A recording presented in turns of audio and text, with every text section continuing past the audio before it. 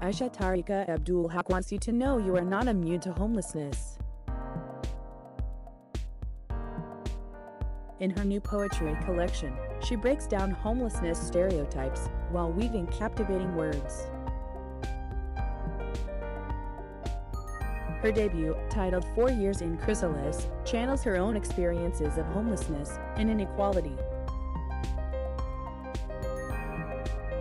Through her words, she believes you will see that people experiencing homelessness are as human as you are.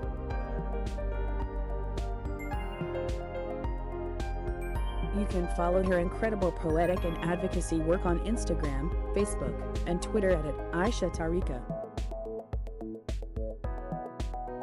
Go to aishatariqa.com landing page to find out more.